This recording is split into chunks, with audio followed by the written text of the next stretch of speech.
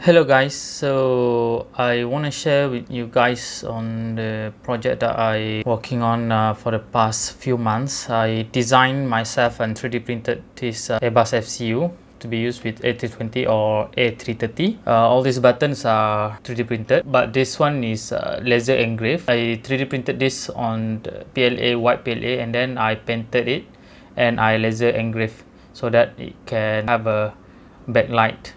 And this one is the tinted black acrylic. All this I can say fully function. Alright, I'm going to show you my settings. This is my setting with Mobiflight offset settings. For the input, I will just show you briefly on the values and also the data ref that I am using. I share this Excel sheet down below so you guys can have a look. So these are the values for the input sections. As for the encoders, if you can see here, let's say for this altitude. So for altitude, I'm using my own offset, and then for each increment is plus 100, and it will detect this selection of 100 or 1000, so it will increment accordingly. You can do 10 times or 5 times for the fast action, but I will just show here for one increment only. As for the rest, like vertical speed, uses the 100 increment because the value originally I will times with I will divide by 100 to show in the display. Okay, let's go to the output. This one is just LED output inside the button, so just nothing fancy. Take note on the expect button because the button will light up only when this AP vertical mode value is more than 110. This is recommended by Toliss community. Okay, let's go to output in display. So in display is a little bit complicated because I need to show the dash and the negative values, and as well as the feed section. There's a mark and IS values. There will be multiple settings that contribute to the same 7 segments with preconditions. So these are the preconditions. Actually is related to each other. Let's say for the speed not value, in order to display the speed not value, the speed LED must be true or equal to 1, which is this one. So this one we will monitor as speed is marked. That means is when as speed is marked value equal to 0, so this speed LED value will be 1 because of this conversion. When this value is true and the speed dash logic is 0, that means we monitor the data ref for the speed dash as well, and then we put it as a input function only. There's no need to display out. Okay, so this one there will be dash function to refer to this input as well as the 7 segment itself. I hope you guys understand what I'm talking about. You have to experiment yourself and explore because it will be very long video if I need to explain one by one. So let's see my FCU. I have 2 USB. One is for the power and one more is for the data connect to the computer. So let's power up first. Pardon me for the unmatched lightings over there. Okay, and the stencil, I have a little bit of problem printing it. I think I have to use a laser engrave to engrave a bigger words so that more lights can go through. Right, let's fire up Mobiflight. These are the output sections, and if you can see the logic, there's no output to the logic. It's only there for us to refer, and as well as the input. Let's just go one of the encoder setting. Let's say heading encoder. So if I open up,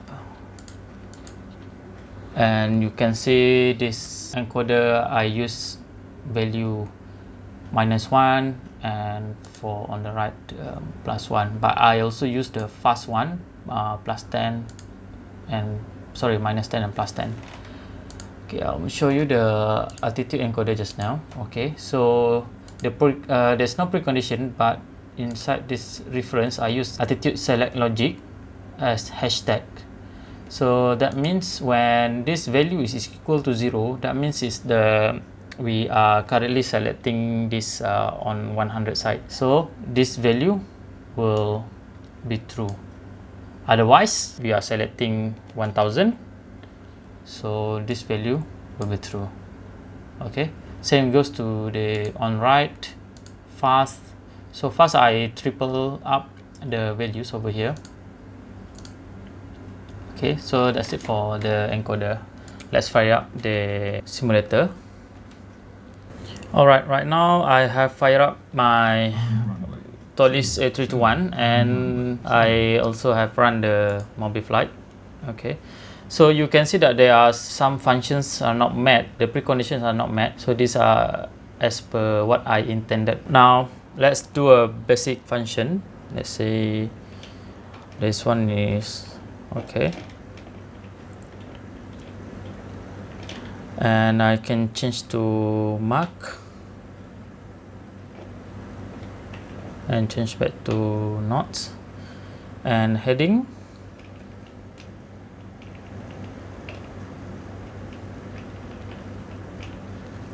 altitude,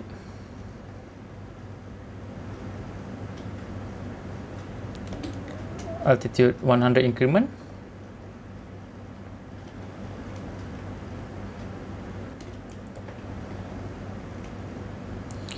and vertical speed negative.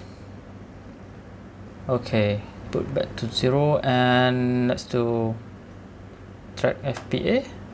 So this is track FPA and the value is in degrees, so negative and also positive. All right, but I have some bugs over here. I think it's my function, so I had to fine tune a little bit, because when in FPA mode I can only get these 2 digits to display dash, but if I go back to vertical speed, 4 digits display dash. I also couldn't get the negative value to display dash in dash mode, because when I return back from dash value, the negative value over here will show 0 if the value is positive. You get what I mean when you try it out later on. I couldn't show yet this green LED inside this button because we are not currently airborne, we are on the runway. So if I press it, nothing happened, but I sure that it will works when we take off. So to keep this video short, so I will stop this video at this stage, and then I will do further videos on explanation videos and testing when flight in later videos. Thank you.